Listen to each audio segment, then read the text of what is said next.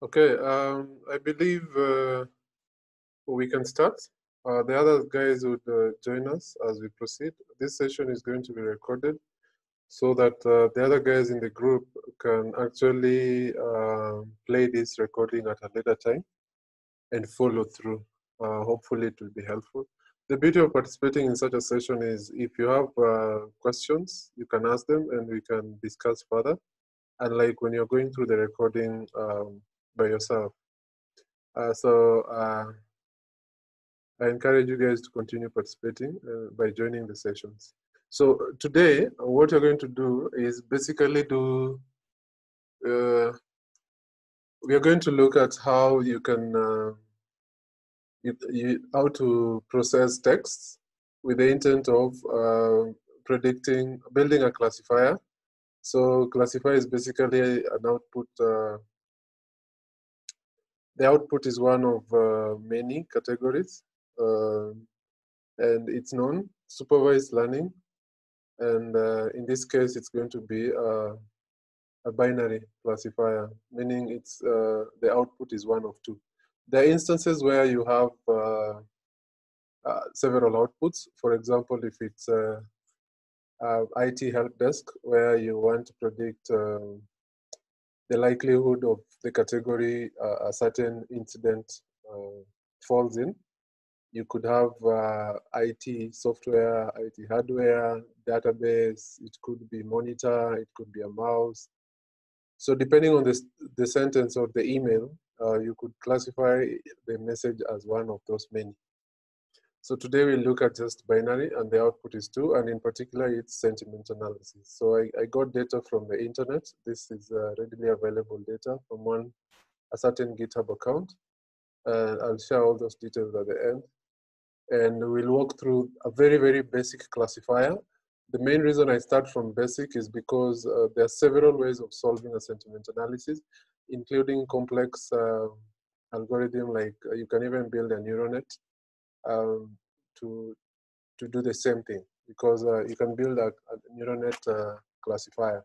So since this is just for foundations, we'll start from the very, very basic and see the elements within which you'll type to see the final output. And in particular, we will import all the necessary libraries. After importing all the necessary library, we will definitely import the data into a data frame, explore the data using the available data frame functions like head, tail, sample, info. And then we might want to check if the titles or the headings of that data frame are if there is any need to change or to rename the column titles, yeah. And then we'll also do we'll also check if the categories and the classes are balanced. So if they're not balanced, what would that mean? And if they're balanced, what would that mean? And what are the implications? So that one we'll just discuss. But for the coding, it will be for future. We'll handle imbalance statements in future sessions. We'll also look at some of the cleaning requirements. When you're dealing with text, there's several requirements for you need to clean that text data. So we look at that as well, and how to apply generally to clean your text. And then we'll look at a very, very basic. Most of the guys in this class have already attended some of my sessions where I explain the encoding techniques. So in this particular one, we will use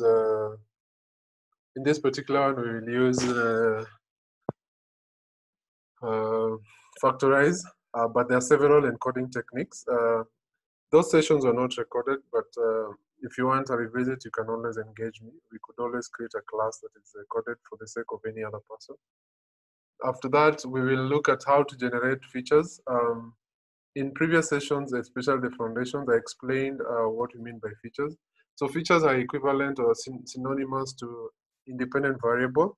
And if we remember in our previous class, independent variables are those that are used to determine the output. And in this case, the output we refer to as the target variable. So if you have variables or the columns that are used to determine the output, those then becomes independent variables. But now we are working with text data. We will have to generate those features because all we have is a column, a single column, which is text. So from that text, are we able to generate features and use them as independent variables? I'll explain that and probably go through a few concepts as we do that. And then we'll also we'll then need to, I'll show you guys how to use linear SVC. I chose linear SVC as one of the classifiers, but we have several classifiers. You can actually use multinomial NB. You can use random forest, logistic regression. My choice for no whatever reason was linear SVC. There are ways of determining which of the available classifiers to use, where you put them together and the best performing one, you pick it up. Yeah. So there are ways, but we won't cover that today. So we'll just go to how to build a classifier using linear SVC. We will train the classifier, the algorithm, and generate a model. Yeah. Once we use the model, we will make predictions and generate a classification report. We get to understand what a classification report is and what the importance of the classification report. We'll also look at the confusion matrix and interpret it. And then finally, we'll do tests where we give sample messages and we determine whether they are of positive or negative sentiment or whether they have misfired. So if we misfire on today's session, the better, because the misfires will then build up on subsequent sessions where we look at what other thing can we do so that we address this misfires. Because definitely when you're doing your model, the first time it will not be accurate, especially when you take it to out of sample test data. Out of sample test data is test data that the model has never seen before. So that is the best way to test your model. Take it outside there and let people play around with it. So this model, as it is, we could actually deploy it to production and guys to play with it on either an Android app or even a website. And maybe I would do this at my free time and let you guys know, right? So that is by and large the scope of what you're going to do today. And I've started with the libraries. So I'm hoping that you guys will follow through as I type. If you have a question, after every cell, I'll take a pause and then just take questions. If I'm typing so fast or I'm moving so fast, please let me know. Some people say I type so fast, but I highly doubt. So most of you guys will are better typists than I am as PD. So we will need pandas. We will also need, I've already started typing. So if you're not able to see my screen, please let me know. If you're not able to hear me, please let me know. Isiende peke yangu. I believe we are good. I need one person to confirm if you're good. Carol?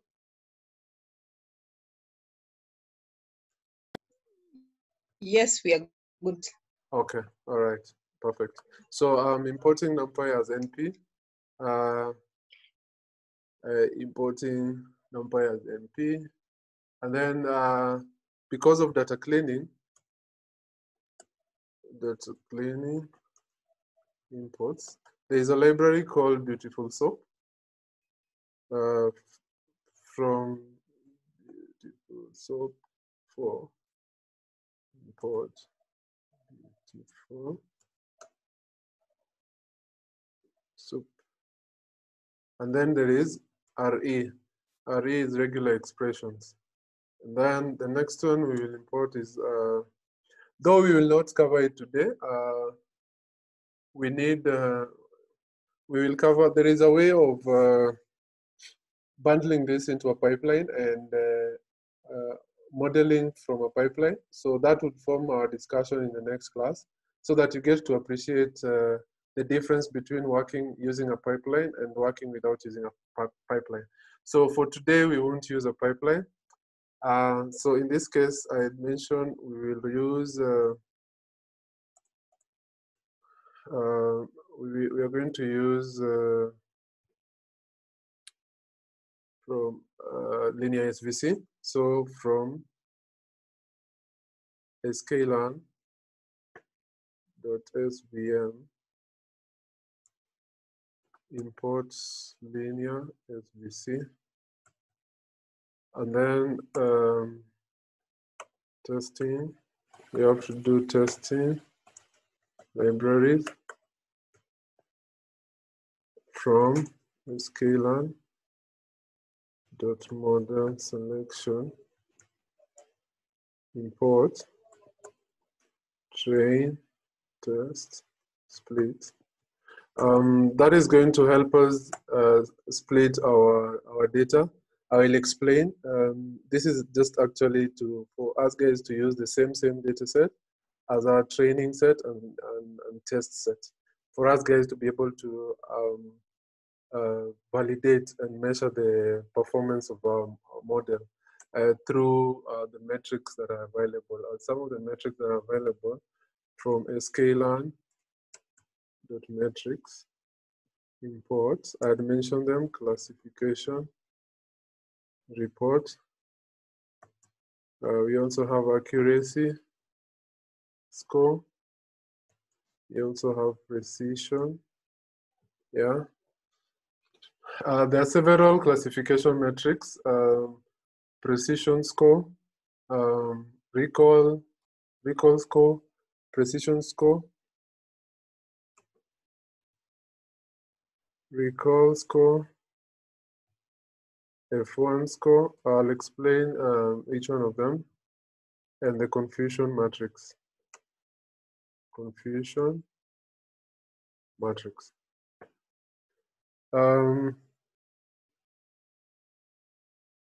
So this is how we are going to do it. We are not so many, so if that is all the libraries you're going to use for today. So after typing that, you just need to press Alt Enter. We have an error. Let's see what's the error. Cannot import linear. There, the spelling is not correct.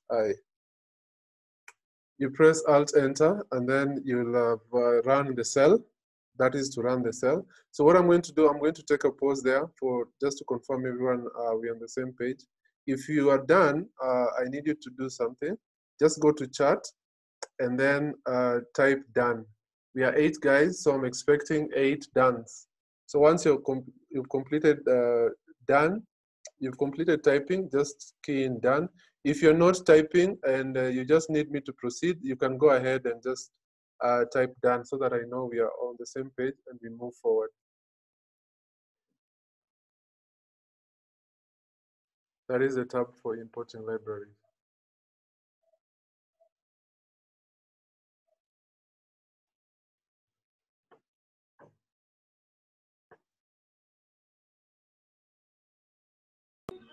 Ayub, what's after recall score? Okay, let me just put it the next, but I'll return it. Recall score, or alternatively, I could do this. You can see now, yes? Yes. Let me do this.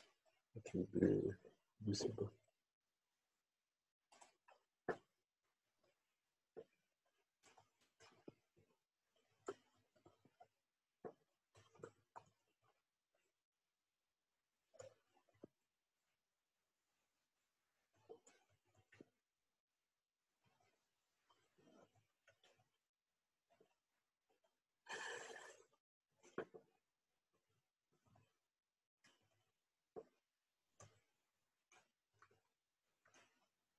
So I'm waiting for the dance. In case you just joined us. So just in case you joined us, we've just we haven't gone so far. We've this is our first cell where we've imported the libraries, and the library required so far are as what is displayed on the screen. Let me maximize this for just easier visibility. I hope you guys can see better now. Perfect.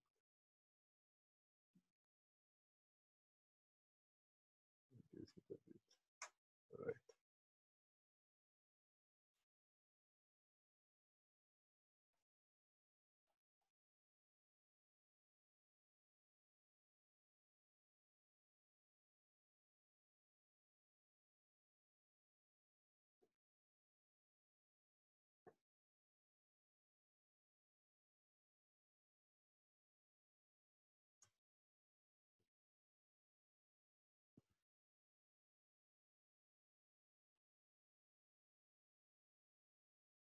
Okay. So in case I'm moving so fast, please let me know so that I can pause. I'll proceed as we see the dance. The dance are for cell 1. So the next cell number 3, is how we import the Excel sheet. Importing the data into an Excel sheet, into a data frame, from the Excel sheet. Then here we are just cell number 4, exploring the data set using sample. Okay. Oh, okay. Mark, I've paused. Just let us know once you're done. So the guys who've joined us, just type, open your Jupyter notebook and type cell 1, cell 2. That is our first cell. Those are the required libraries that we are going to use. So Beautiful Soap is a library as the other type. Let me just go through what is displayed in cell 1. Beautiful Soup is a library that is used to clean data, especially removing HTML characters and other characters that you might not need when doing NLP tasks. And then RE is regular expression. It's also a library that helps in filtering certain characters or even within your text. We're going to use that. Linear SBC is one of the algorithms, actually the algorithm you're going to use. There are several algorithms you can use in NLP. You can use random forest, you can use multinomial NB, you can use logistic regression. So I picked linear SBC, not for any particular reason, but as a guide, there are techniques within which you can put all those algorithms into one and then push the data set to all of them and get each one of them to give you results. Out of the results, you pick the one that gives you the best results to proceed with. So those techniques are other techniques you can use as a justification in picking which algorithm as compared to the others. Then the testing library, we have train test split, where we will use this to split the data.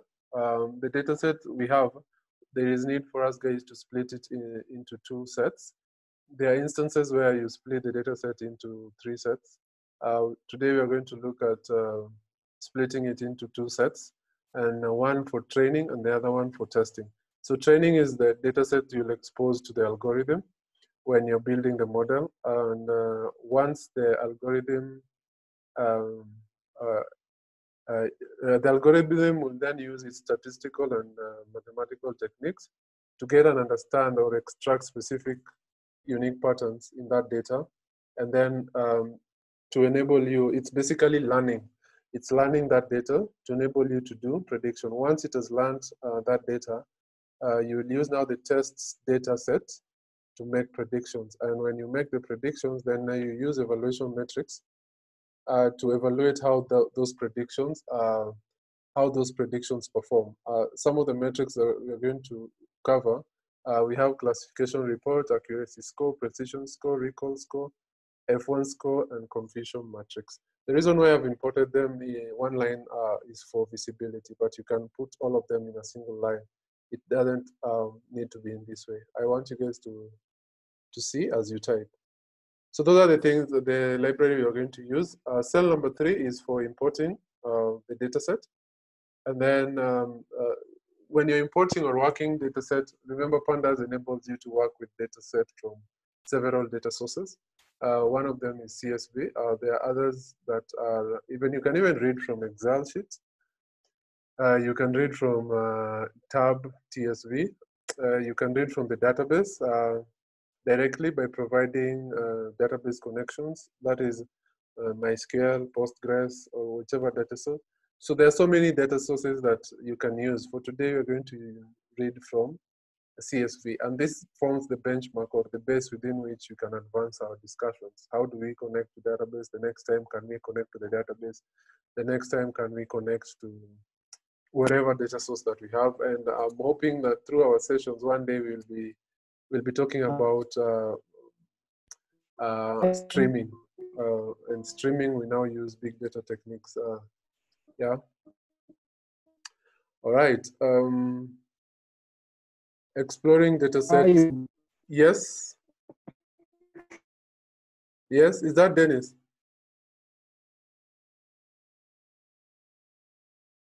I think, Dennis, I can't hear you well.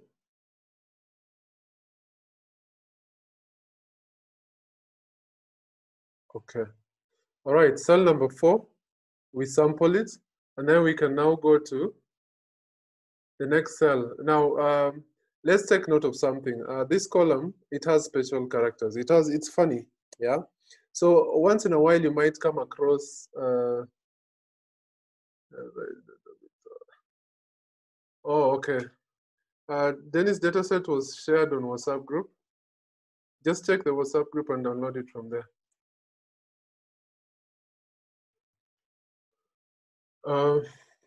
So there are instances where you might want to rename your columns, and this is normally very, very helpful because it will reach a time when you're trying to make reference to a certain column, but it doesn't return results. So if you don't do data.df.info, you might be wondering why. So a column name like this one, how would you specify this? So the only thing you can do there is to name, to rename. So the command to rename, the first thing we need to do is to create a rename dictionary. And if you want to rename everything, you specify the first column there. So the first one we want to rename, this is what you want to rename. You paste that there. We want to rename it to the sentiment, yeah. And then the second one you want to rename is sentiment text. We want to rename it to message. So that is our rename dictionary. Now we want to rename those columns. So we specify dataframe.df.rename, and then we pass which columns. When you're renaming columns equals to, you pass the rename dictionary, and then there's a command here in place equals to true. Yeah. So this one is like committing the changes so that moving forward from this cell moving forward, the data frame will always make reference to the new column names. Yeah. After renaming, you might want to confirm data.df .sample. Let's confirm with those two. You see, the names have been renamed, but our interest is we are not interested in this. This is probably added by mistake. So you might want to specify the columns that you want. And the way to do that, let's just use the same cell. We'll do data frame, data df. So this is what is called a filter. You want specific column. Now we have renamed our columns. We just want sentiment and we want message. And then after that, we do df sample 2. There we go. You've removed the columns, okay? So we might want to check out, how is this data balanced? So balance of the data we check by doing value counts. So we could pick, say, the sentiment dot value counts. So we have 20,887 having sentiment 1, 19,007 having sentiment 0. So if we come here and explore, we have 0 looking at kitties that need to be adopted, blah, blah, blah. Oh, well, we shall. I love rock. So we would assume 1 is a positive sentiment and 0 is a negative. If you look at sucks, so 0 is a negative, yeah? So 0 is negative and 1 is positive. So this is pretty much balanced, yeah? So the thing we are going to do right now, this will take a bit of time for us guys to do, but we're going to create a function that would help us in cleaning, yeah? Cleaning function. So in Python, functions you create by starting def cleaning. Let's call it cleaning. And then in this function, we're going to pass a message. We're going to pass a message. So function, that is how you start a function. So the message that we're going to pass is this column. I'll show you after creating the function. So when you press on enter, it takes you to a tab. Now there is a library we need to import, NLTK, within the function. So once it imports that, we first need to remove, this first step is remove HTML. So we say HTML text equals to, remember we had imported beautiful soup. We are passing the same message. And then we are using HTML.parser, yeah?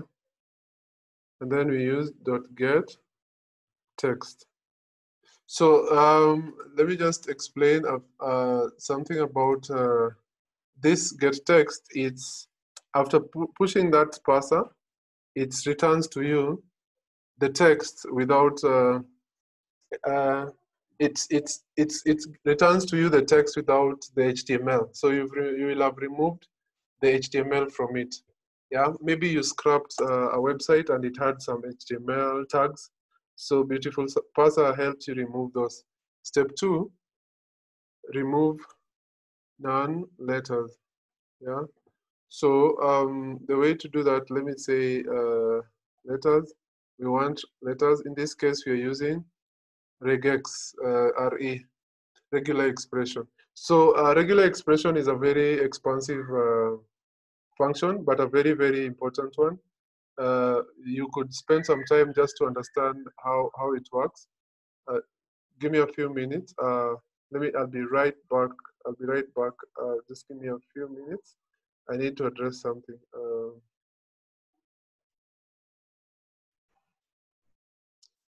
Okay, I think we will proceed. And you guys are typing. So regular expression is something you can actually explore. But for this class, allow me just to move forward with actually, let me just type. Yeah, some. Let me copy that.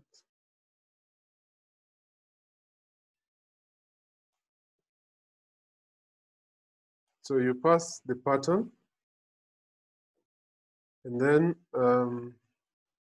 the string that you want to replace it with, any pattern that is not within the specified pattern, and then you pass where to get that text from. So the text that has been, in this statement, we've removed HTML. We are left with some text here. So this is the text that you move with to the next one. And in this text, you're telling your function that from this text, I only want this. Any other thing, replace with blank. Yeah. And then we could copy the same. If you want to include digits, this is what you would use. So it's good to understand the specifics for the pattern. You don't need to use all of them. Yeah. So there are instances where I'll just give you some. There are different regular expressions that you can use. So this one is there is a meaning for each of these. Yeah. And you can now, what is it called?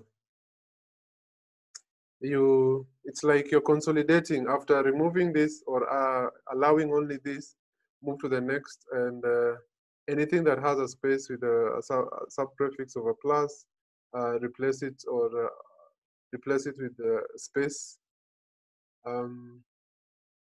New line, carriage return, only letters. So let me just put all of them here. So when you're revising, you'll get to understand which function does what.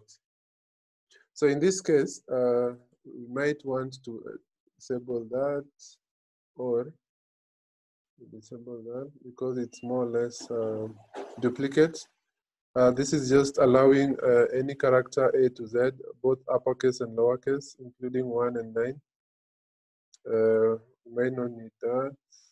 This is a new line, so you're replacing it with nothing. This one is replace, carriage return is enter. And then this one is, you don't want numbers, you want numbers to be stripped off. And then this one is backslash, this one is a single quote, this one is a double quote. So depending on what you want to be done, that is how you build up, yeah? So here you're replacing a single quote with nothing. It could be nothing or space. This one is single quote with nothing. 0 to 9, the numbers you're replacing with nothing. Carriage return, you're replacing with nothing. New line, we're replacing with nothing. Okay, so that forms our second step, where you're looking at characters. Number 3, remove any email characters, like special characters. Excuse me. Yes. Can you kindly share two on the chat? We don't have those symbols, like some like that's facing. Oh, I paste them on the chat. Huh? Okay. Yeah. All right. Okay. I was actually carried away. I could not see the chat. I'm seeing you guys have tried reaching out. Let me paste it. So in chat, you guys can, those are the symbols. You can paste them. Actually, that is faster. And then someone is also asking importation. You can share the cell on the chat. Can I paste the entire function for the cleaning? You guys can go through it. Yeah, that's okay. Okay. Yeah. Let me finish this, and then I'm going to share.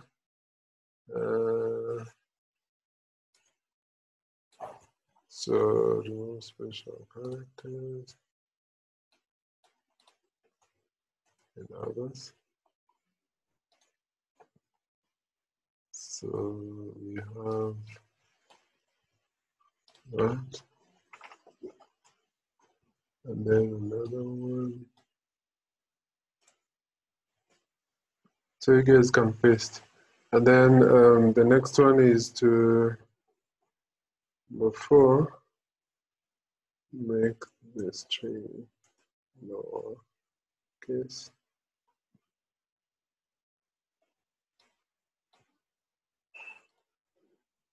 Yeah. And then we, in our previous class, we covered tokenization, the steps for when you're handling an NLP problem, when you're solving an NLP problem. The first thing we normally do is tokenize the data. That is a command. Since we had imported this NLTK, we tokenize the letters. And then there are other things like handling stopwords and removing the stopwords and actually stemming. What I would take you, I'll give you guys as a take home. Using this function, can you edit this function to handle tokenization as well, to handle stemming as well as removing of stopwords. So I know there is, let me put this, add code that will remove stopwords. I think it's in our slide where we covered, in our previous slide, the video, if you go back to the video you played, you'll see the code for handling stopwords. So you can just go back and plug it in here. And if it's still not so clear, you could do research and do that. But the function would still work even without removing the stopwords. But removing stopwords might have improvements in the performance. And then add 7, add code that will do stemming. Yeah. Okay, and then finally I will return the 8, return the clean data. So you do return. Since this is string, you add a space, and then you join all, because we had tokenized join tokens. We are tokenized, so we are joining all the tokens that had been generated. That is our function. So what I'll do, I'm going to copy this function. The gaps become your assignment, or rather take home. You just go and read and figure out.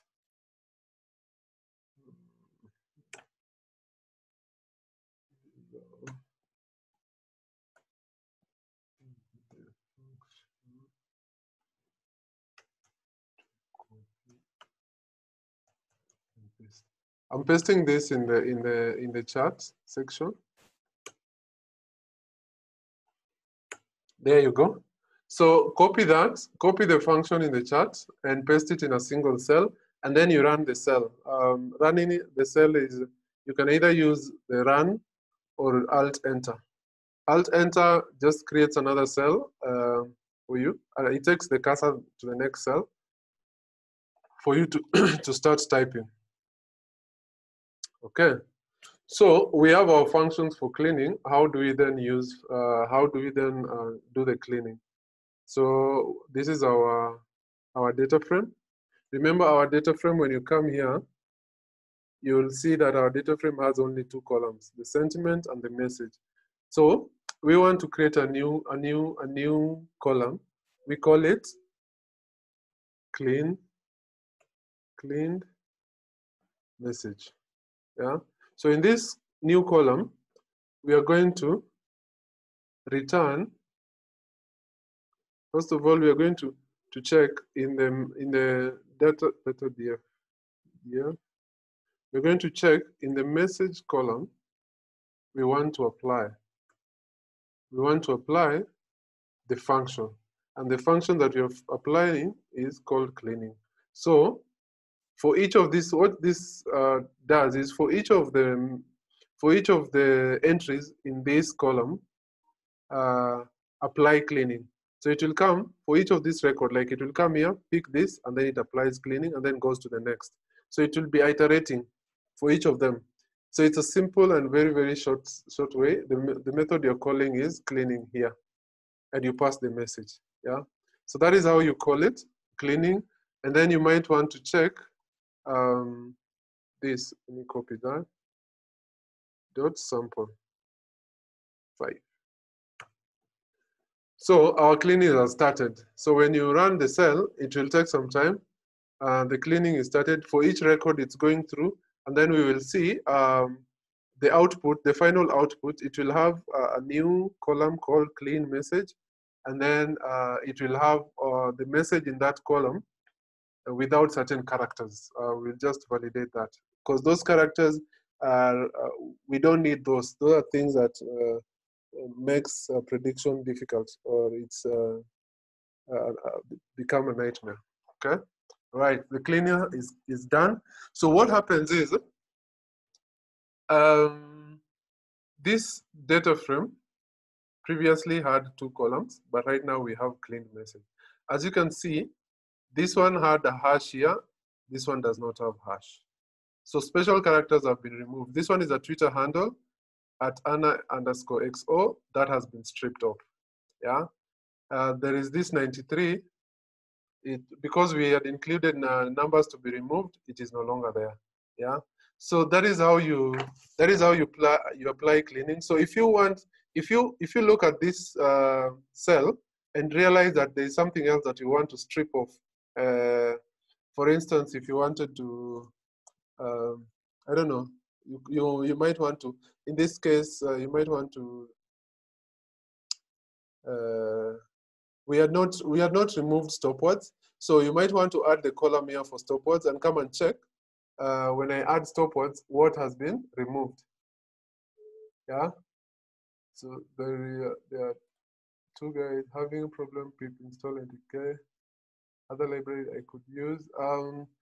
Josephine, what is? Oh yeah, you've gotten the answer. The answer has been provided by Dennis. Yeah. Josephine, you've seen on the chat message, Dennis just provided you an alternative.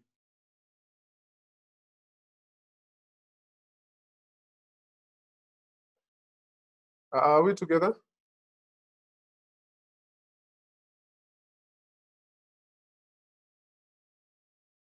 Josephine?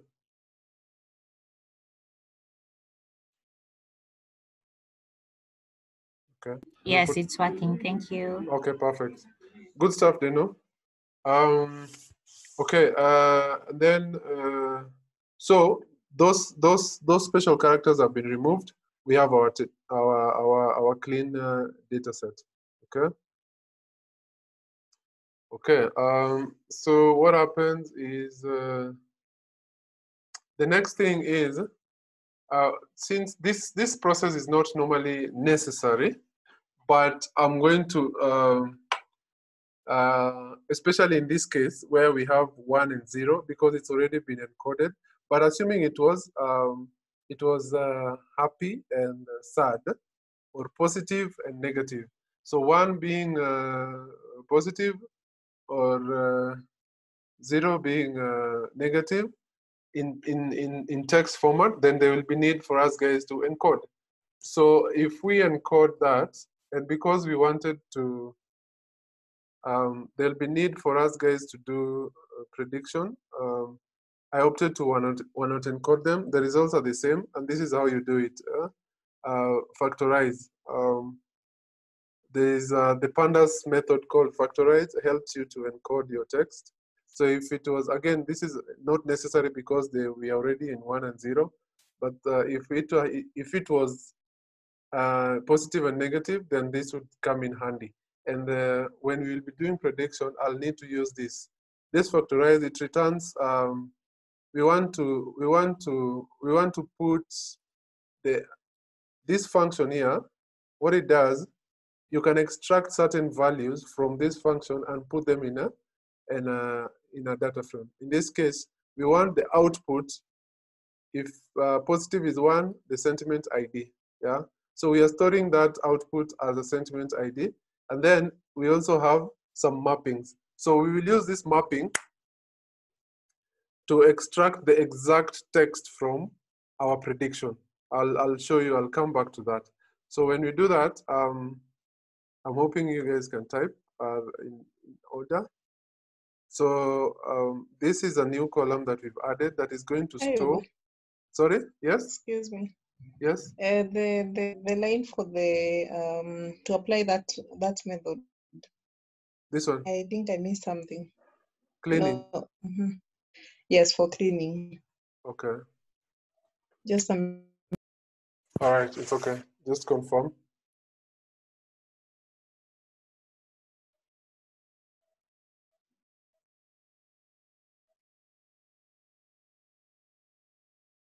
Tuko poa?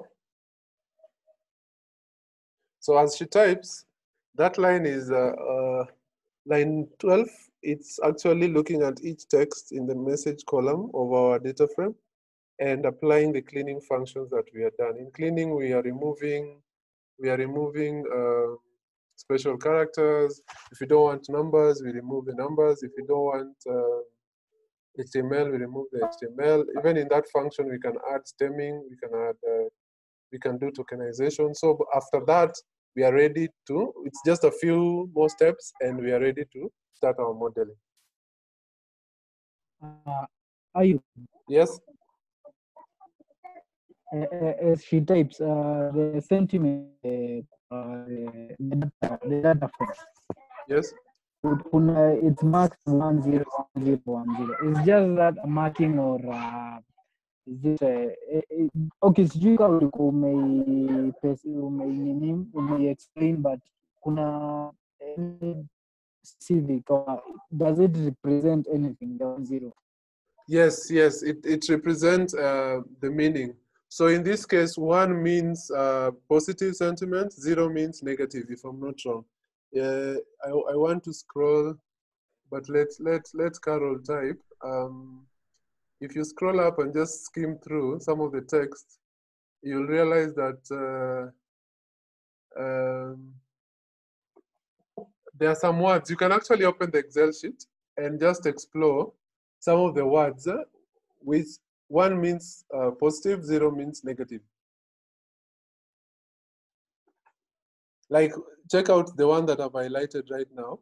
We could say this one. This is probably a positive statement. And this one is probably a positive statement. Yeah, according to this, the person who created this data set, this is a positive statement. Yeah, so 0 is negative. Do you know that makes sense?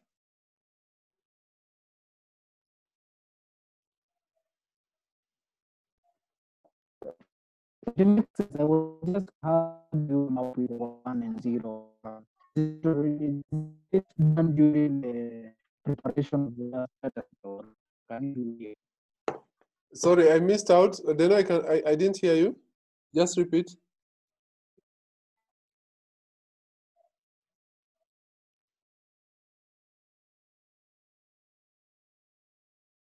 Hello, Deno. The line. Oh, okay. Let me confirm Carol first, and then Deno will get back to you. Carol, have you typed the? Are you now okay? Actually, that line is perfect. I typed correctly. Okay. Unfortunately, it gives an error. Okay. The What's previous, the error? the function worked correctly, but that applying the cleaning function is the one that is bringing an error. What's the error? What error are you getting? Resource PUNKT not found. I can also see Josephine. Josephine has said the same on the chart. Okay. PUNKT not Yes. found. Your NLTK installed correctly, I'm assuming. I'm also assuming because the cell that has it, one for cleaning, ran correctly. Oh, okay. For cleaning, it can run correctly because you're not executing the exact. You're not executing the exact function. So when you're executing the function is when it brings those problems. Okay, so it could be. Okay. Let's add these functions. Tell me if you can. I've pasted, but even my cell has run without those functions. Okay, just give me a minute.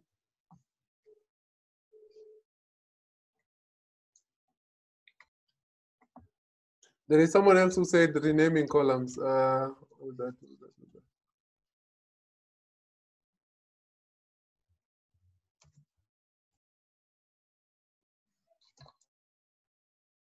Okay.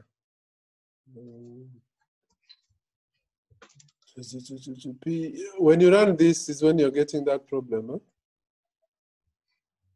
Okay. Not that one. When you run this one. The cell 12, yes. Cell 12 is when you're getting that problem. Yes. What could it be?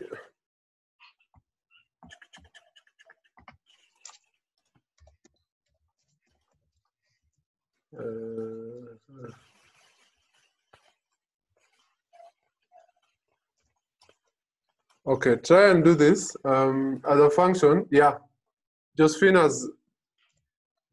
yeah, perfect. Thanks, Josephine. That is the exact thing you need to add. So that worked, huh? P-U-N-K-T. Okay. Just add that. Let me also amend it here.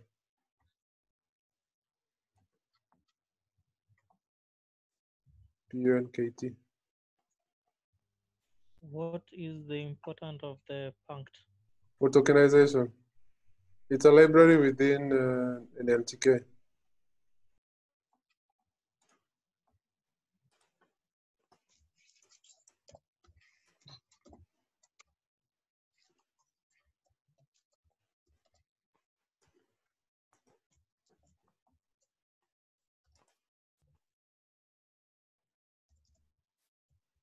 Okay, there's someone else who asked a certain question. Could you please show how you rename the column? Devi, let me see. Devi, cell number 6, can you see it?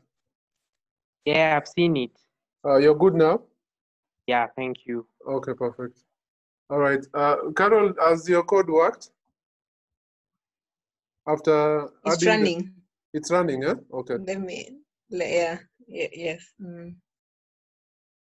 Okay. Okay, perfect. Thanks, Josephine, for that.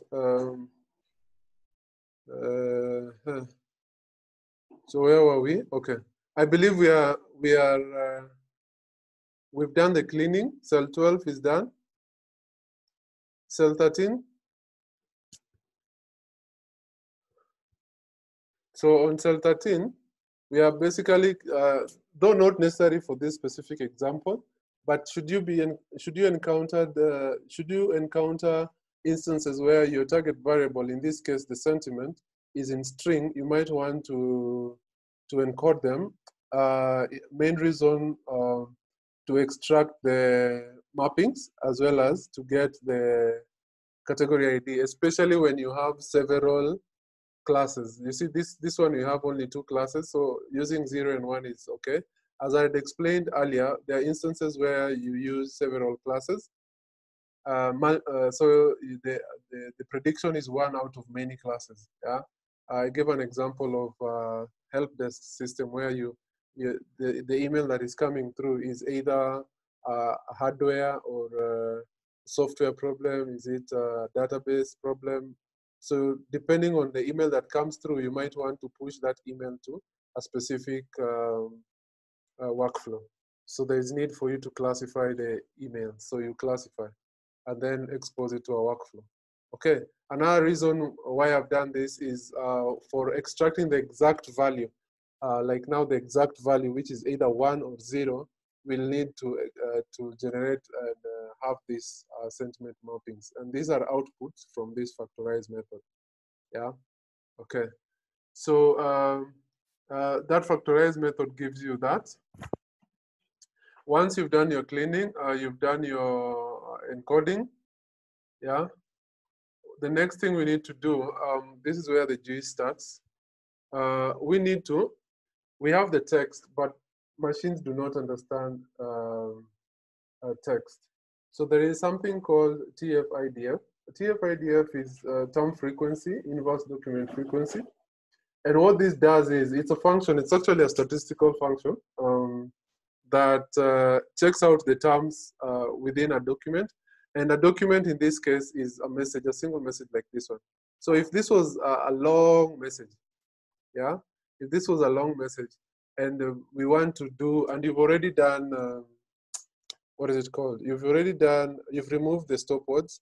Now you want to look at the specific terms that are not stop words, and you've removed all the characters, special characters. We are actually looking at this cell. Yeah. So this word, blimey, it could be someone's name. It could mean that it is blind, descriptive. This word, quick. So what is the frequency of this value within a document? Yeah, how many times does it appear in that document?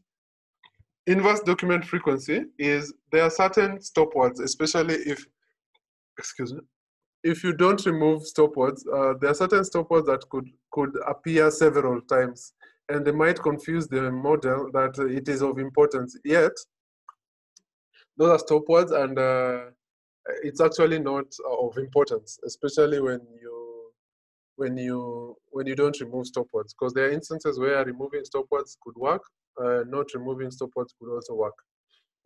So stop word is not something that you just remove by default.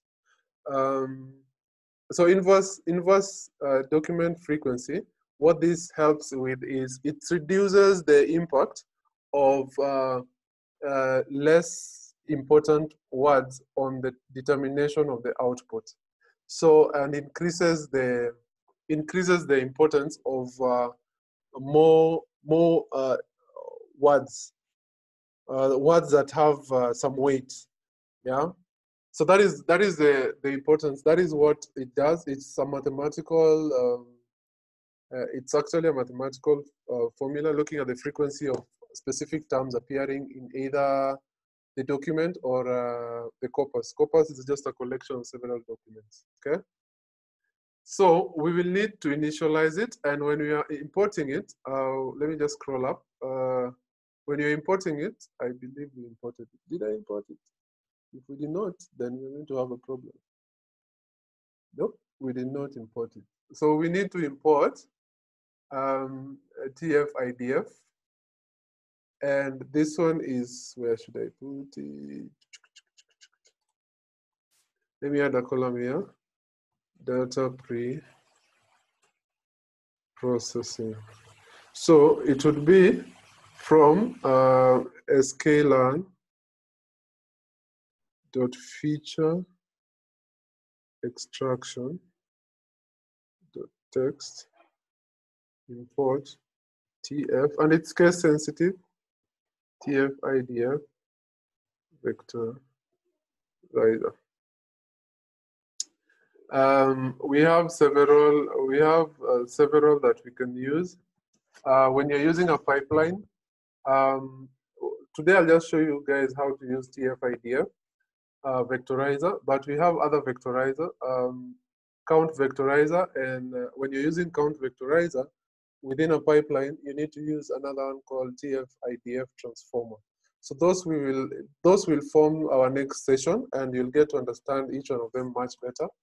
So for today, we are going to use TfIDF vectorizer. Don't forget to run this cell, because we've made a change to this cell. So once we make that change, it's going to be available.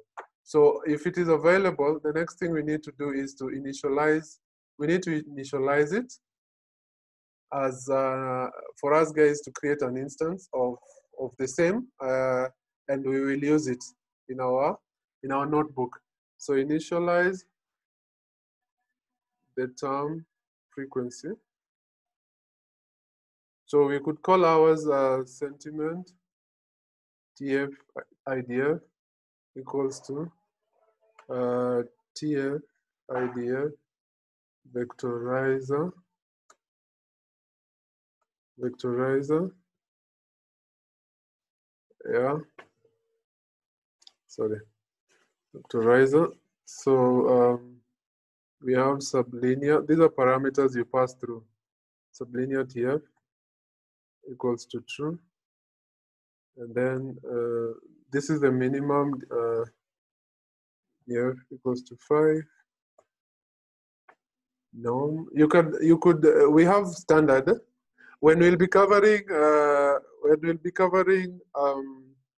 optimization, and I'll probably mention them in the next class, the meaning and the importance of each of these. Yeah, but you could rush ahead. You could also pick it as one of your assignments. Try and digest what parameters TfidfVectorizer take, which ones are default, and what is the impact of changing.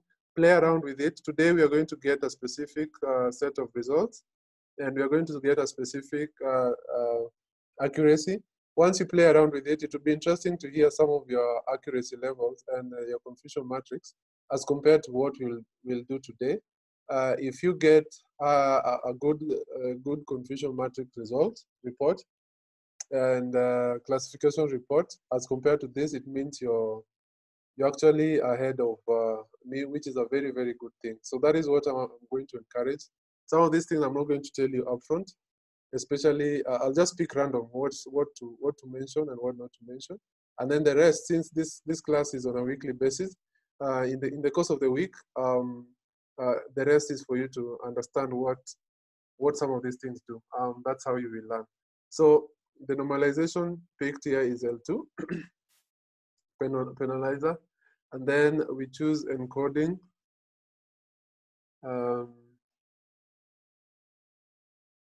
There are several parameters. Some of them are by default. So let me just, for the sake of typing, let me do this. I put that there, then that encoding. Oh, sorry. I can really talk. If I was somewhere near kama kwa hoteli hivi, Rico angekuwa shaniletea maji ya kukunywa. Ama Rico. My tongue is drying. Unakunywaga maji na gani? Maji ile haiko kwa brown bottle. Ile chupa yake ni clear. Hiyo ndio maji ya kunywa. Najua wewe unakunywa ile different. Hai, mimi sikunywagi hiyo ya brown. Kwani nakutoa rangi bana. Okay. Saizi watu wadhani mimi ni ule mbaya. Hiyo ni uongo. Don't take that home, my friends. Eric is such a good person. I'm not implying that those people who take brown bottles are bad people. No, don't crucify me. I'm about to hear nani. They know karibu ananichapa viboko. They know, no offense taken, please. Okay. So I think this is the command for initializing. Yes, Eriko? Hiyo sio mimi. Hiyo si muhimu. Don't worry. I think Zoom imeniokoa hapo. Wacha turudi job sasa. So this cell initializes our TF-IDF. So the take home for this cell is for you guys to try and understand what parameters TF-IDF takes and what do they mean and what is the impact of each. So you're most likely to get into a circus or a continuation of analysis paralysis, kwa sababu utafika hapa, you'll come across this term L2.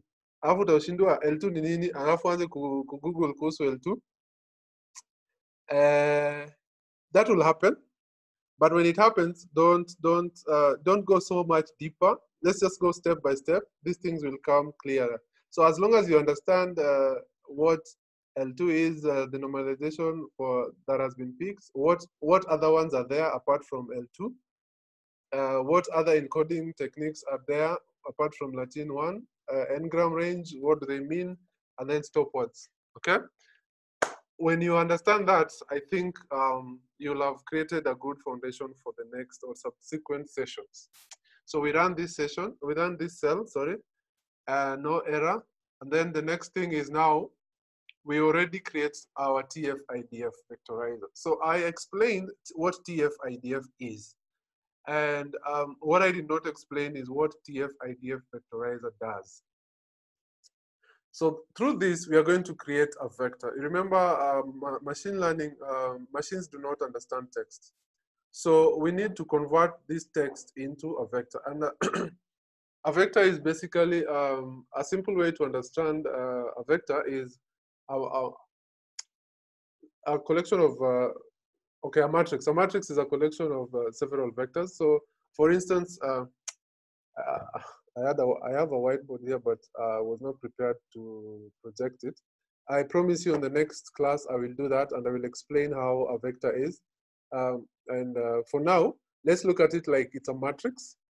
And this matrix, let's think of it as a table that has several rows and several columns. So remember in our previous cells, we created tokens. Yeah. So if all the in our table here, we assume that the columns are the tokens. Yeah.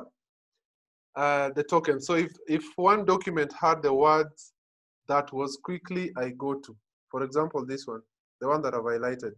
This is one token. This is another token. This is quick. This is another one. 1, 2, 3, 4, 5, 6. So what I've highlighted has 6 tokens. So let's assume that the matrix that we have is a table, and the columns of those tables are the columns in a document. Yeah. So we pick, and it has to be unique tokens. So we merge all the tokens in a corpus. So the first document, these are the tokens. The second document, these are the tokens. Yeah. So the 2 documents here, if this was our entire data set, the two documents here, they form our corpus. So what we'll do to create a matrix, we will make sure that first we have unique tokens from this document, and then we generate unique tokens from these documents, and then we combine the two. The resultant tokens creates our columns in our table. So when we have those columns in our tables of our tokens, now the rows of this table of ours becomes the index of those tokens. So it's like we are counting the availability of this word in our document, in our corpus. How many times does this word appear? How many times does this token appear? So that forms our matrix. Yeah. So it's a collection of, so when you're looking at the very, very first index of that table, like now the very, very first row of that table, the values in that row are the vector of that document. So in that vector, we see that where we have blimey, we have this word, I don't know what it is. We have this, we have this. The values on that first row will have a value of 1. But since it is joined with this one, and Sierra does not belong on the first index, the value against it will be 0.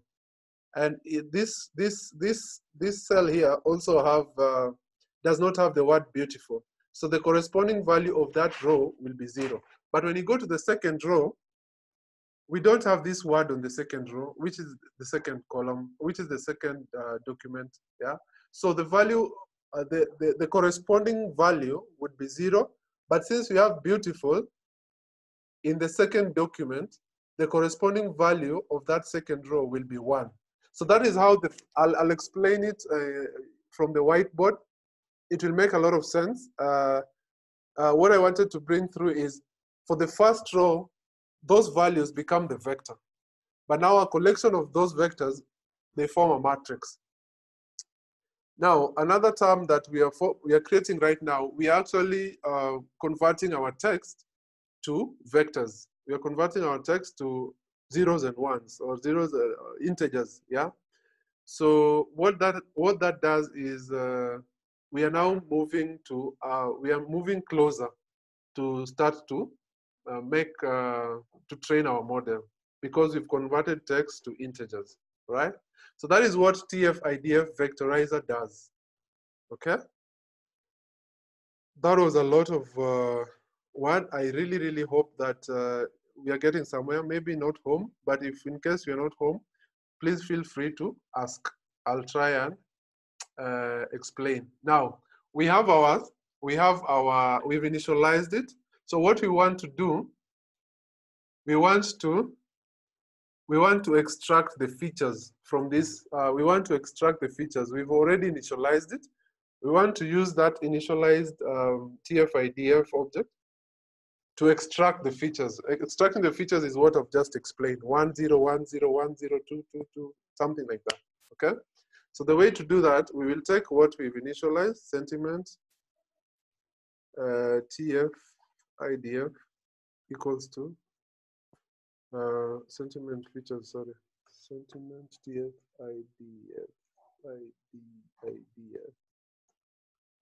features equals to sentiment TfidF dot. Basically, we are taking this, what we initialized, and then we do a fit transform. Now, what you're doing is we are fitting and we are transforming. I'll explain what those are. df and our message, the content is the message. Yeah. So it's taking this message. In fact, I need to use now clean the message. Sorry, clean message. Yeah. So this is the cleaned message. This is this column here. So fit transform. We have two functions that are normally very important. Depending on how you're using them, you can. There's instances where you use fit. There's instances where you use fit transform. There are instances where you use transform, depending on how you what is the job ahead. So fit, what it means is there is a statistical term called centering of data. So this is more like just standardizing. A good example is when you're using standard scalar. I would use the salary of people. I normally use the salary of people to explain standardizing. If you want to reduce the impact of a high earning person, let me say you have in the data set someone being paid 5 million shillings and another person being paid 10,000 shillings. So you want to reduce the impact of that 5 million shillings to your prediction problem, because without neutralizing that effect, the algorithm would probably understand that you need to give so much weight to the salary. If it was a prediction related to the salary, then that is fine. But if it's not related to the salary, but you feel that that column is important, you need it, then it's good to standardize to neutralize that effect. Yeah, so that is a term that is an example of situations where you're centralizing the data. It's a statistical term. Yeah, when doing that, there's a method called Z-score, which is a formula where you take the mean, you subtract from the data point, you divide by the standard deviation. So that is one way of standardizing that. That is one way of standardizing a collection of a data set. Yeah. So the .fit method is a way of extracting those parameters that you're going to use. Okay. So the parameters you're going to use when you're using a standard scalar would be, for instance, the mean, standard deviation. Yeah. So the .fit extracts those and it stores them in a memory. Yeah. Now, if you do transform, it uses those parameters to apply to the data so that you get the output. But when you do .fit underscore transform, you're combining the two processes. So that is what is happening. You're combining the two processes where after initializing the count vectorizer,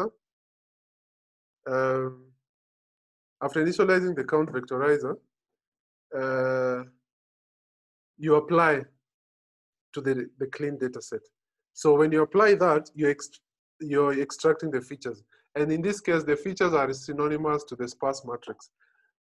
Okay, Now, in NLP, the reason why we call this the resultant matrix as a sparse matrix is because there are so many instances where you'll have several zeros. So a sparse matrix is a matrix that has a lot of zeros. When it has few zeros, it's called a dense matrix. Yeah. So for now, this is what we are creating. We are extracting those features. Once we extract those features, let's run this cell.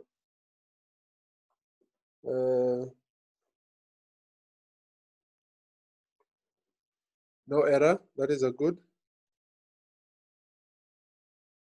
No error.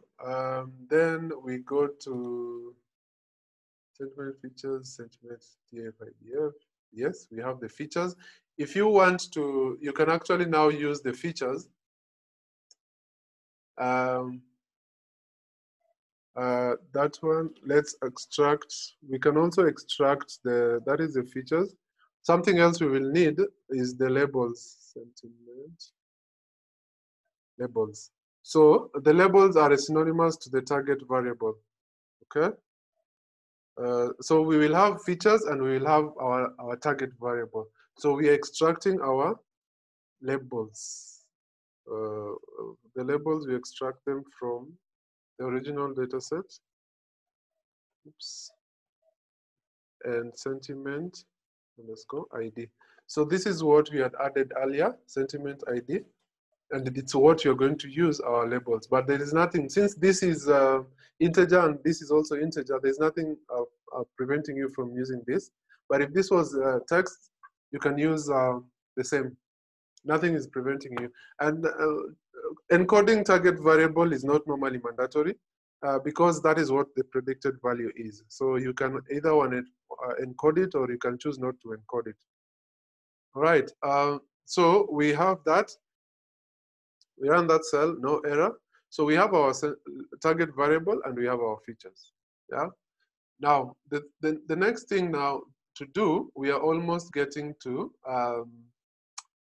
the modeling lab. The modeling. So if you want to see the shape, sorry, the shape of our features, just run that. So we have 39,894 rows, 8,807 columns. Okay. Now we are ready. We can now initialize. We can now initialize the algorithm. To initialize the algorithm, the one that we are going to use, initialize algorithm. We do sentiment linear support vector classifier model is equals to linear SVC. Okay, no error. So if this is the object that we're going to use. Now, once we've defined that, the next thing, now we have our data set. Our data set is a combination of the features that we've had and the labels that we have had. So we need to split that data. So split the data set into, the reason I had explained earlier that there is need for splitting data set into trained data and test data. And the way to split it, we normally have X train. I'll explain after typing X test, Y train, Y test. Indices. This one holds the indexes if you want to make reference to the indexes. And you need to specify for both test and train, but it's not necessary if you're not going to use the indexes. This is test. This one equals to, we train, test, split. For the sake of typing, let me just move this to the next line. Now, if you're wondering where this comes in, this is a function. We pass it as a function. So if you're wondering where this method comes in, we had already imported it here in our library. Here it is. So we are going to use that train test split to split our data set just before we run the train. And it also takes some parameters. The first parameters is the features. In this case, we're going to put sentiment. Where are those features? These ones. Sentiment features, we do that. And then we also pass in the labels. So if you have done a classifier before, you'll see that features are synonymous to the X values, and then labels is the Y value, which is the target variable. And then since we expect the output of indices for train, we also need to specify the index. We need to provide the index from the data frame. And then we need to split it. Let me go to the next slide. We need to provide test size. So this one is a value that takes, is it 30%, 70, or 80? So basically you're using, from the data set, if we had 100 records, if you use 80 records for training and 20 records for testing, it means you've split that data into 80-20. So in that case, you'll specify a value of 20 here. Yeah, the test size to be 20. So in percentage, so this is 20%. Yeah. So, and there is one last thing called random state. This is just to freeze. This split so that it doesn't change with time. So moving forward, these parameters are recognized as the condition within the split was done. You can provide any data, right? So because I had moved it to the next line, it won't work until I move this up. Okay. So if you look at that, that is what we have. Let's run this and see if we'll get an error. No error. Okay, now we've split our data. Now what we need to do is to train the data. And to train the data, we need to pick the model that we created. This model, we initialized it. We've initialized that model, and to train it, we put .fit. Yeah. So we are training it, so the model is getting it to understand some properties from this data that we are putting to it. And the data that we are putting to it is X train, Y train. All right. So let's run that cell. It has trained. These processes, at times they are slow because of the speed.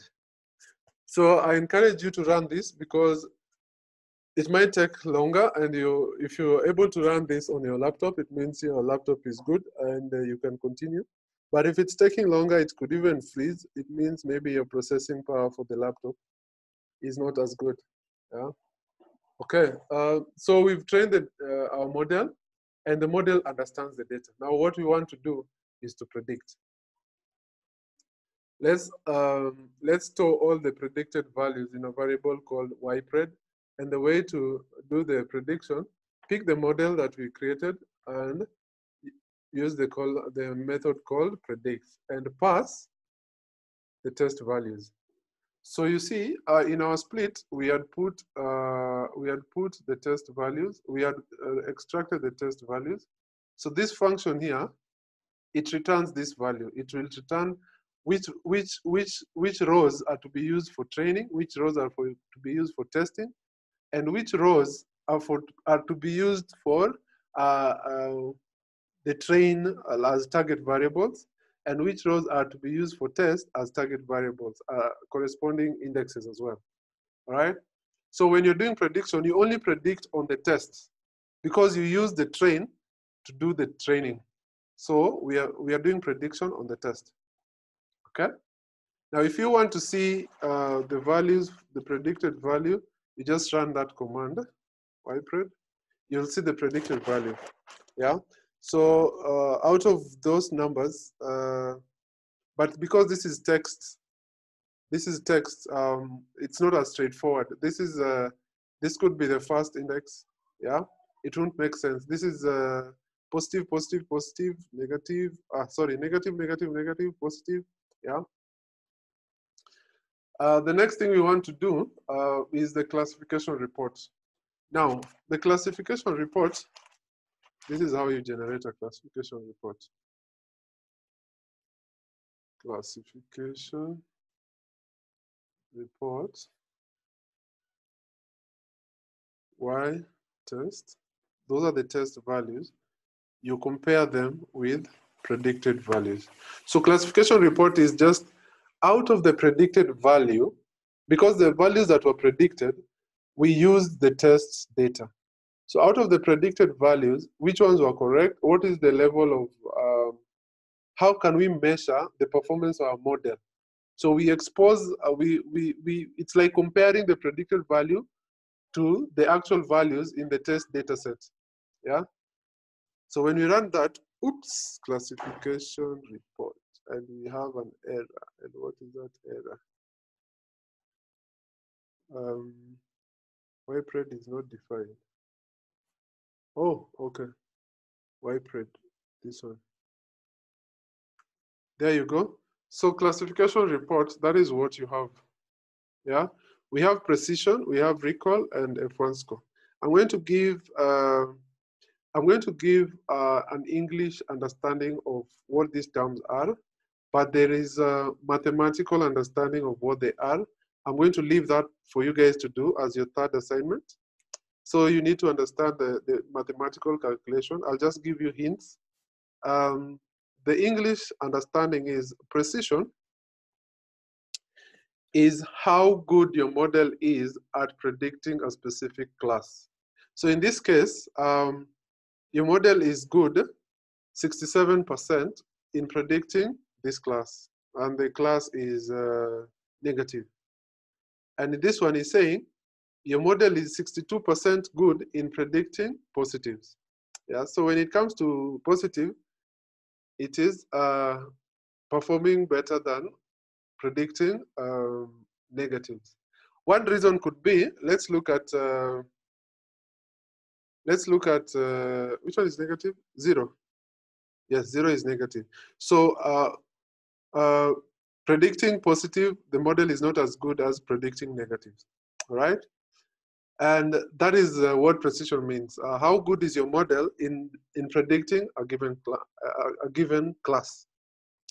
Recall in English, what this means is that prediction that has been done, how reliable or confident are you that it can be depended?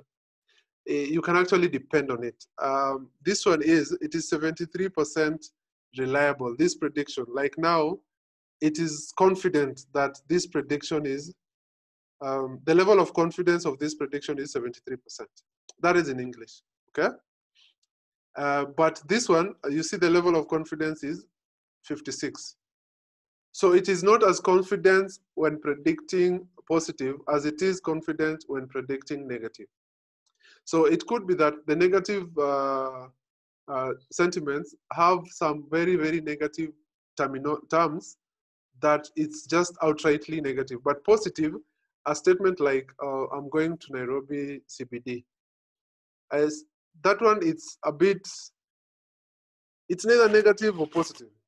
You could be going to Nairobi CBD because you're just bored, or, but it's not. It cannot be captured from the statement.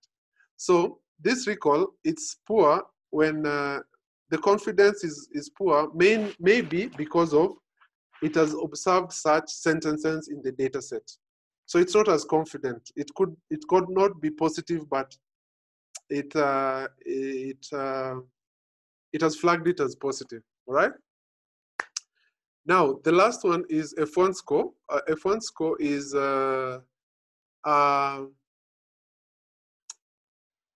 harmonic mean. It's an harmonic mean between the two, yeah?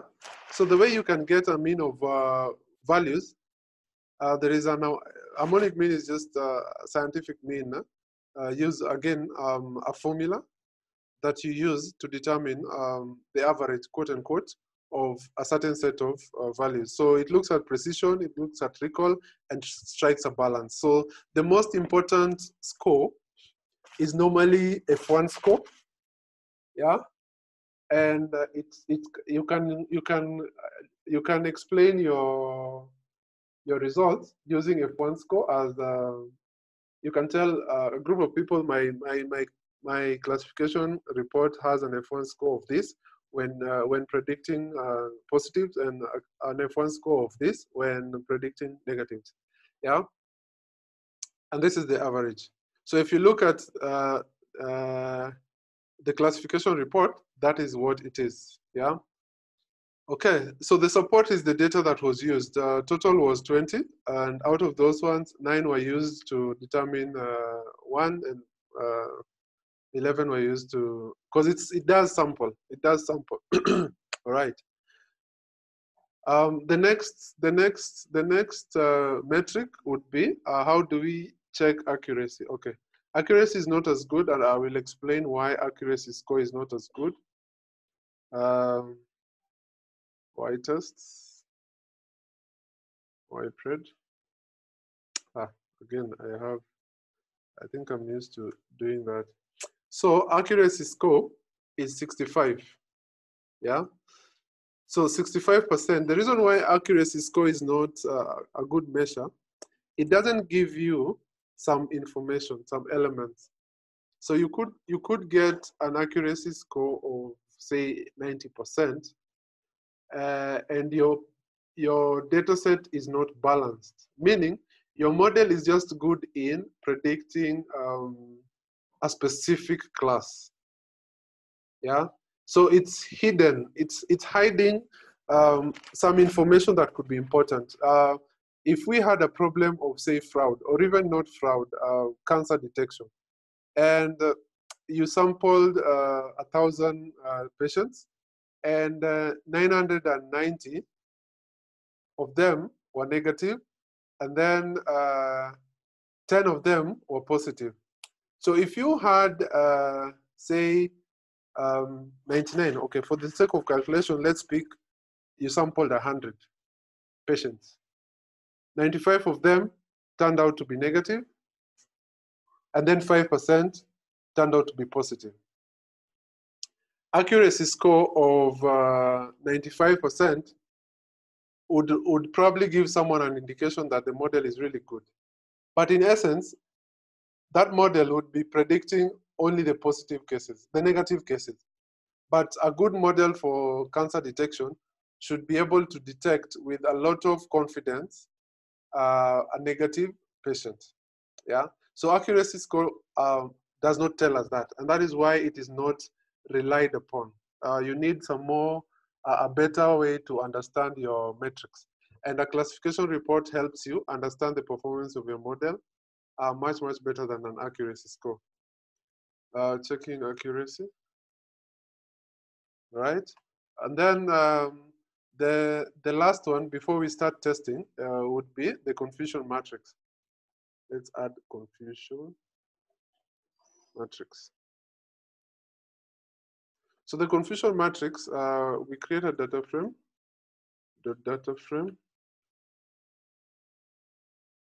and then we use the confusion matrix method.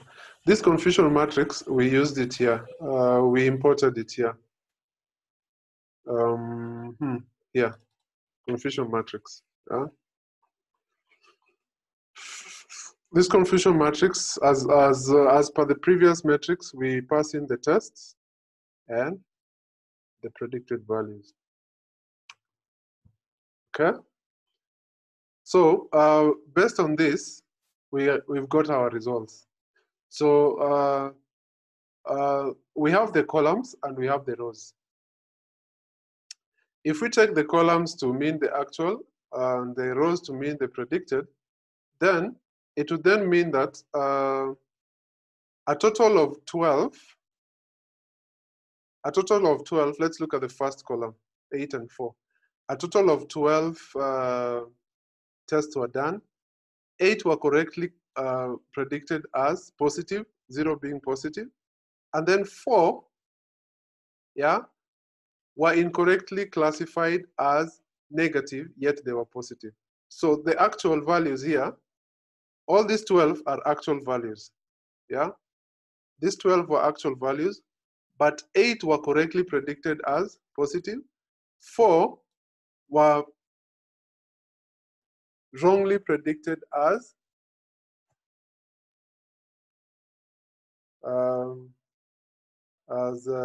negative, okay? And yet they were positive, okay? Confusion matrix is to confuse you.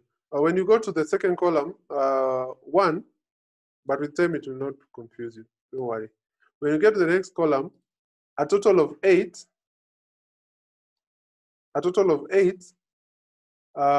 negative predictions were done. 3 were predicted as positive and yet they were negative. 5 were predicted as negative and yet they were negative. So this is true. That makes our correct predictions to be 8 and 5. The ones that were wrongly predicted are 4 and 3. That is a confusion matrix. Now it tells you the extent in which your predictions can be relied upon. Okay? So confusion matrix and classification reports give you more detailed report on the performance of your model. So the objective is normally to have a 0 here and to have a 0 here, and the numbers on this side to be as big as possible. All right? So we have our classification report, we have our confusion matrix. How do we make tests? So for us guys to make tests, each one of us, you're going to give me statements. I'm going to type the statements, and we see those statements whether our model will be able to get it right or wrong. Okay? So testing our model. So let's put this in a list. Message equals to. You're going to put a message in a list. This is where I'm going to type. This is where I am going to type all your messages, or rather each of your messages. Each of your messages, okay? Now, as let's try and make a prediction of this text string. But before you do that, since we used TfidF, yeah, we used TfidF, this one, to do our to fit transform. Fit transform is when you're training the data, yeah. So when you're testing, when you're using the test data set, that TfidF has already gotten the parameters to use. So what we do is we just transform. So in this case, we will use sentiment TfidF. Yeah, we'll first use, we'll need to transform this message. We'll need to transform this message before we do transform message before we do the predictions. So let's say transformed message is equals to, we will use that, the TfidF, and call the method transform, yeah, and then pass our test message, yeah. So transform is like applying the parameters that was extracted when training to the test message, and then we do the predictions, okay? All right, so after that, now we want to do predicted sentiment. We give it to, we now pick the model that we generated, and the model that we generated is this one, okay? We use that model that we generated to do the prediction. Predict, but what we're going to predict is the transformed message. We've already transformed it. It's no longer text string. It's no longer a text string, but a vector. Yeah, it's a vector. Yeah. So what we do here, we run that, no error. Then let's see the predicted value. Print predicted statement. The predicted value, remember it's returning a list. If you had a multi-level classification where the target variable could be many, in this case the target variable is 1, then you would have all those values in a list. But this one will give you, what if you wanted a single value, the exact one value here? And that is why I split it into, there is this mappings. That is why, that was the reason why I encoded to get this mapping so that I'm able to extract the specific prediction. The one, you don't want the brackets for the return value to be a list, or you don't want the bracket, sorry. So if you want that, print, you get the mappings, and then you use the method called take, and then you pass the predicted sentiment. Yeah. If it was a list, let's see what this would return. Yes, exactly. So it's returning an index of a list. If it was a list that you want, the specific, now this is an array. So if you want the first value, you specify 0. There you go. So you have a specific prediction. And according to this prediction, it is a positive sentiment. And that marks the end of our classifier. In subsequent classes, in the next class, I'll probably explain those things that I've given you guys as an assignment. And I'll also do the same problem using a pipeline, explain some of the benefits of using a pipeline as compared to not using a pipeline. And I'll also explain to you how we can package this model into a pickle file and use the packaged model to do predictions.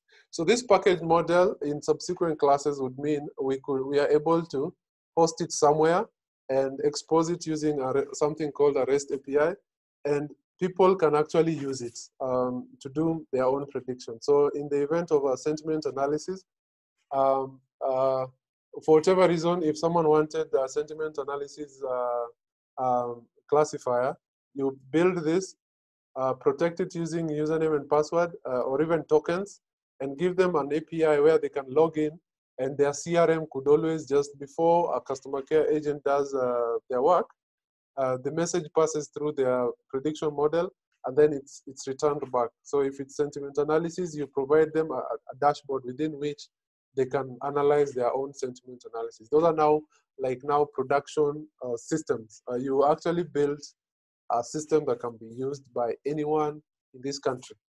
Yeah. So those are some of the things that we will cover in subsequent classes. What we've done today marks the end of our class today. And yeah, I think we need to do a couple of tests.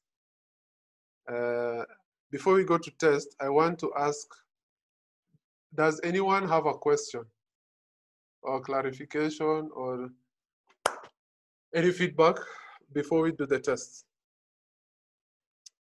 Let me use the list one by one so that it's not random. I'll start with the top, and the top is Carol. Carol, fungua. I bumped into some error, but I will replay the once you share the recording. recording. Yes. Oh, okay. What error was that? Yeah. Which it was cell? that feed. You know, the error I was solving fast, kind of when I was trying to solve it, I got a bit disconnected. Oh, okay, okay. So I've not been able to follow through in the coding, but yeah, but I will make sure that I replay. All right, no problem. So when you replay, in case it persists, you can reach out. Yes, of course. All right. Dan, I noticed you joined late. Tumesha kula nyama, imebaki supu. Tutakupatia ugali na supu kule. Next time ukuje ukule nyama pia. Hebu fungua roho.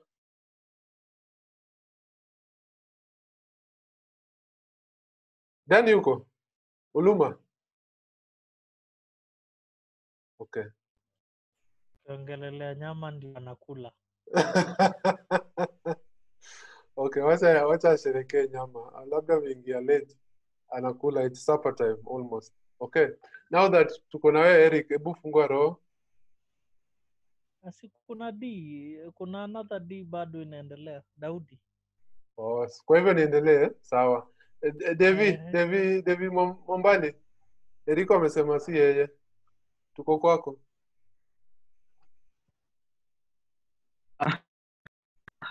No. Pana kwangu leo. Uko poa? Yeah. Okay, sawa. Ephantus, you joined us when we had already started.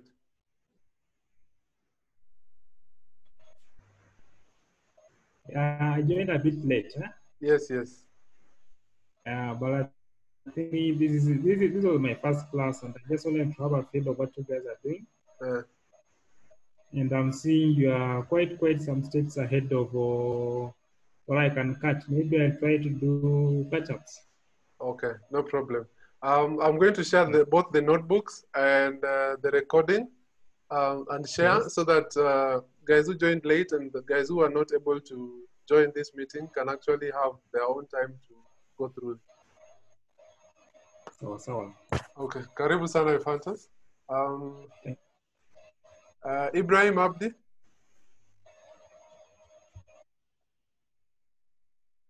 Yes, Nicoelia, thanks for the session. I think I also joined a little bit late. Yeah. But yeah, I'll go through the notebook. And yeah, thanks for the session. Okay, karibu sana. So Josephine, nilikupoteza ama ulimanage mpaka mwisho? At some point I think I went a bit faster. You were okay, but the network was an issue. And also I found an error. I've shared it on the chat. Can you kindly assist? Because from there, I just typed in the cells. I didn't run any after that. Okay. All right. Explain. So, when you're training. Yeah, training the data. Okay. All right. I'll need to check your previous notebooks. What I'll propose is, after the recording, just go and retrace the steps. Try and figure out by yourself. If you're stuck, you reach out. Sawa. Sawa? Yes, sawa, no problem. Thank you. Okay, perfect. Deno, tuko kwako.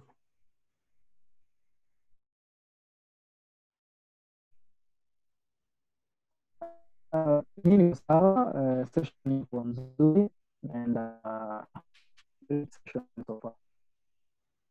You had a question earlier on.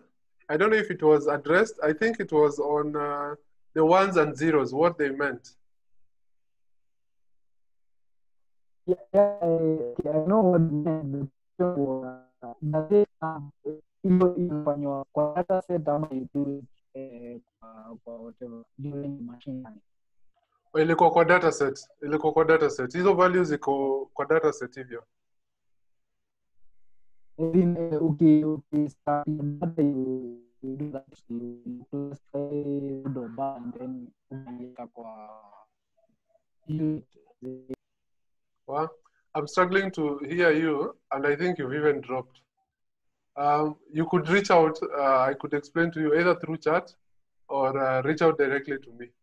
Eriko, we are finally on you.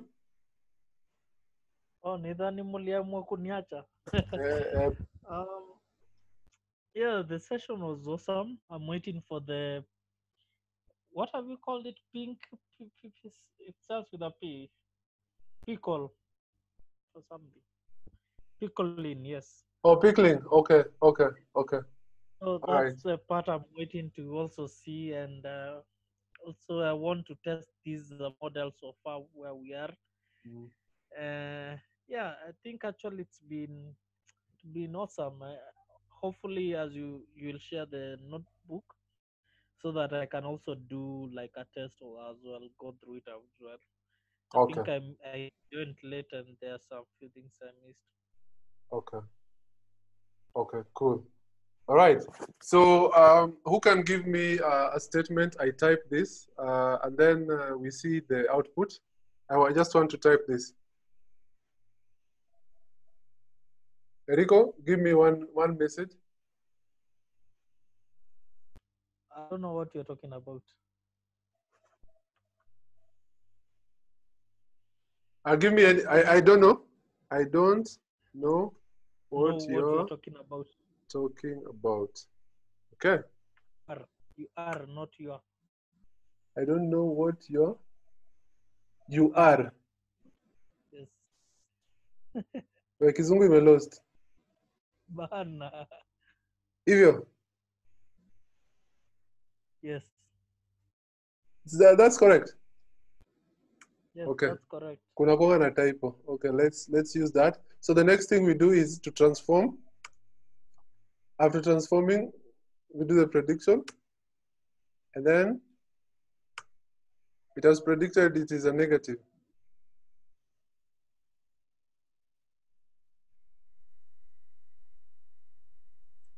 There, 0.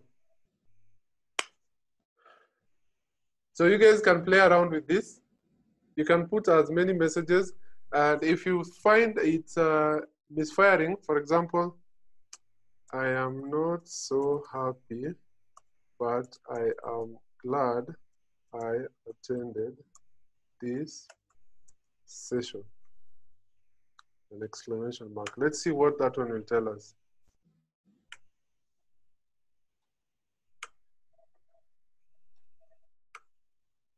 It has said positive. You see? So the question would then be, is there anyone who can optimize this and, or rather can we move to a level where we train this sentiment analysis that would probably change the sentiment from positive to negative? I am not so happy, but I am glad I attended this session. So this guy is probably not happy. The only thing he's happy about is attending the session. So can we have a model that actually picks a different, and what would be, picks a different value or a different prediction, and what would be the classification report, and what would be the classification report, and what would be the confusion matrix? Meaning how strong would that be? Remember our positive prediction, it has predicted positive, but the recall for our model is 56. If you look at the F1 score for our model is 59. To some level, this might not be acceptable to any organization. Maybe 70 or even 80. Okay.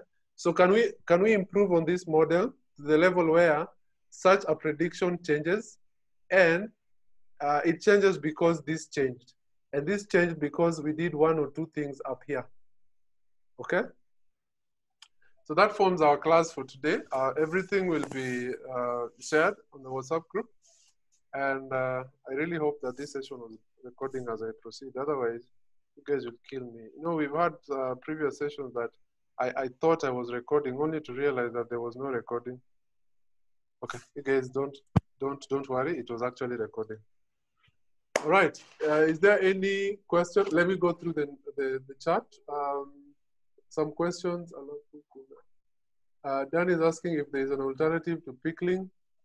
So far, I've only worked with pickling. I'm not so sure if there is any other alternative besides pickling. But I'm so sure maybe one of us might come across something and we could explore. I've been doing pickle files and deploying them to production. If anyone has a different one, please share with us. We might want to explore it. Josephine anasema imekataa. Josephine, don't worry. This will be shared, and then you can retrace your steps. Ukikwama, reach out. I'll try and give you answers at when I get the opportunity to do that. Enrico has shared with you a proposed solution. Unexpected keyword. Okay, this is still discussion on Josephine's issue. Still that. Okay. All right. So I think there is no other question. The chat messages are all covered. My personal feedback is today has been really, really good. because the main reason I say that it's because some solutions did not come from me. It came from you guys, and that is how I would want it. I don't have all the answers. You guys could come across, and the more we share, the better, and the more you learn. So learn, a colleague of yours would get stuck, and if you share answers like the way I'm seeing in chat, it's really, really beneficial. So that is what I would encourage, and that's why I say today has been such a successful day, and let's continue that way. So unless there's nothing more, I call it a night or an evening or a session. Until next time. On Saturday, I'll be showcasing some of the work I've done on one of the forums I've been invited. I'll share the details again on the WhatsApp group. I've been invited to Nairobi Women's in Machine Learning and Data Science to showcase a project on NLP. And the project I picked was language prediction.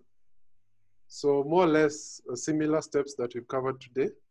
But the difference is I've used pipelines, and I've pickled that, and I've pickled it, and I'll probably deploy it to production and showcase the way we are doing it, testing that platform not from Jupyter Notebook, but from a website. So we log into a website and use that, and the API could be accessible to anyone who has an account in that website. So you use your account details to hit the API. So the plan is moving forward is to build several models and optimize them and make these models available through an API. And any developer sitting anywhere who wants to use some machine learning, they can use them to deploy their applications, whatever applications they want, right? So on Saturdays, I'm inviting you all for that function. Until next time, goodbye and stay safe. Same to you. Thank Cheers, you. guys. Cheers. Bye. Oh, see you tomorrow. Tomorrow. Tomorrow is Thursday. Yeah. See, it's Saturday. Oh. Yeah. Tomorrow is not Saturday. No, tomorrow is Thursday. Thursday we have a class. Yeah, cohort 1. In gate 1. Okay, we'll take that offline. Actually, I had no idea, but maybe I just need to refresh my mind. Thanks. All right, bye.